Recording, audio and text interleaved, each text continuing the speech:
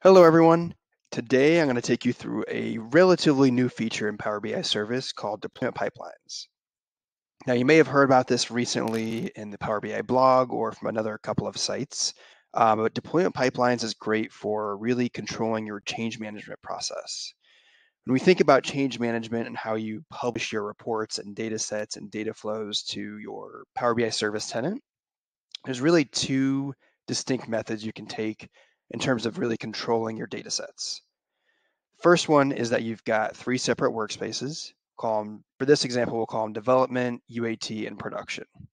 Now you've got these three workspaces that are, basically distinct workspaces, and you're publishing your data sets, reports, things like that up to these workspaces when you're ready to go.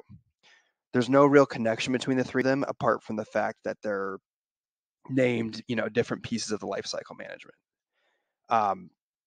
The other distinct way you can control your change management is through deployment pipelines. Now, within the past year or so, it's become way more efficient to use deployment pipelines. And so there's been some great updates to this, and I'm going to give you a quick little demo into how it works. So you can see here, I'm on Power BI service, powerbi.com. And on the left-hand side, if I pop this open, you'll see this little tab here that says deployment pipelines. We go ahead and click on that.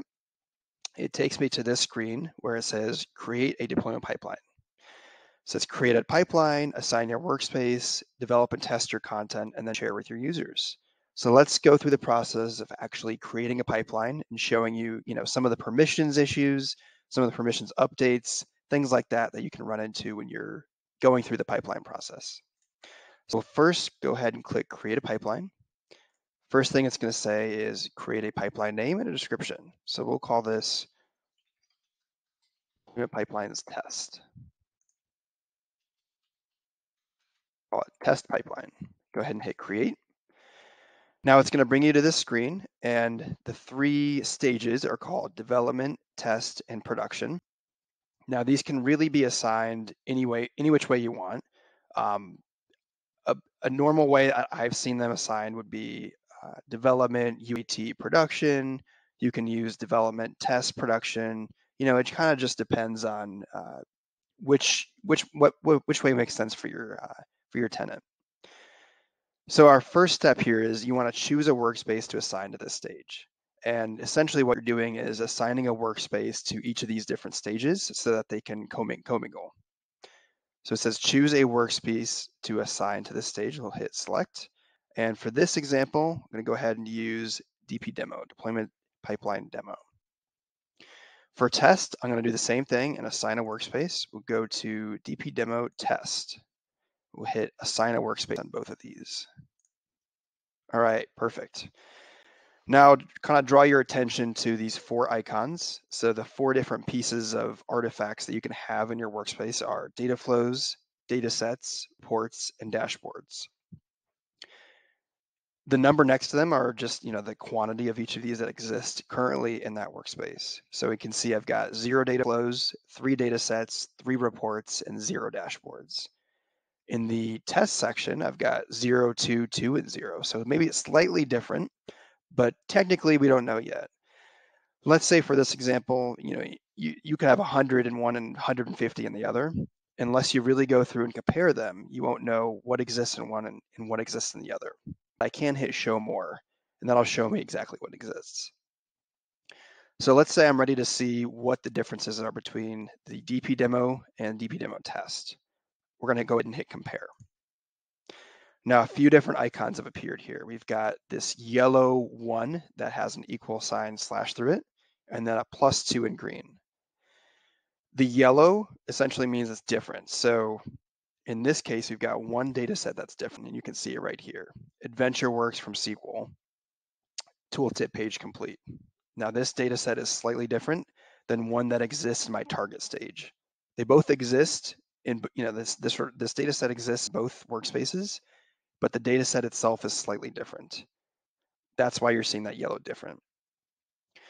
There's also 2 new things. So you can see we've got deployment pipelines demo, the data set, and then the report itself. And these are new. They don't exist in my test workspace. So just 2 new things. When I'm ready to go, I'm going to go ahead and hit deploy to test. So let's say I've vetted these, I'm ready to go. I want to push these up to my test workspace. I'm going to go ahead and hit deploy to test. And it's going to say one item in the destination workspace will be replaced. And that's because, like I said, it exists in both workspaces. We're just replacing it. Hit continue, copying the content. Give it just a second. Okay, so that's finished. And you can see this green check mark now, which means the workspaces are the same now. No changes were made to content since the last deployment. So we're good to go now. If we click the drop-down Show More, you can now see these are exactly the same. So deployment pipelines, a fantastic way to control these. Couple of other features I want to point your attention to. So the first one is this lightning bolt right up here in the top right. It says deployment settings when I hover over it. Now these are settings to really control your data sources and parameters. If I click on that, it takes me to deployment rules. So let's say I want to set up a deployment rule on my deployment pipelines demo. Go ahead and click on that. And you can see it says under data source rules, there's an option to add a rule. What's happening here is, let's say, for example, you've got a production database and a development database, and your report itself is, or your data set is, going through the regular deployment pipelines process where you're going from development to production, but you don't necessarily want to use the production database on your development report or vice versa. There's a couple ways you can update that. The first one is by going into the PBIX file itself and updating the source. It works, but it can take a little while, and maybe you don't necessarily want to do that. A much easier way to automate this is to add a rule. So if I go ahead and click Add Rule, I want to replace my data source in my development workspace. So let's go ahead and click on AdventureWorks 2016. That's one of my sources. And what do I want to replace it with when it gets to the test workspace? I want to replace it with this one right up here. And as soon as I hit save, that's going to be saved. And what's going to happen is anytime the deployment pipelines demo dataset gets deployed to the test workspace, the data source is changing from AdventureWorks 2016 to this lab work dataset over here. So it's a great way to automatically update your data sources. And you can actually do the same thing with parameter rules. I don't currently have any parameters on this dataset, but the exact same thing works. You can actually control them from here. So it's a pretty fantastic way of controlling, which databases you're hitting, and without actually going into the file itself and updating them. One last thing I want to point your attention to is permissions. Now, deployment pipelines permissions are completely separate from the workspace itself. So you have, in order to deploy a report or a data set or a data flow or dashboard from one workspace to the other, you have to be at least two things have to occur. Number one, you have to be at least a member of both workspaces, and number two, you have to have access to the deployment pipeline.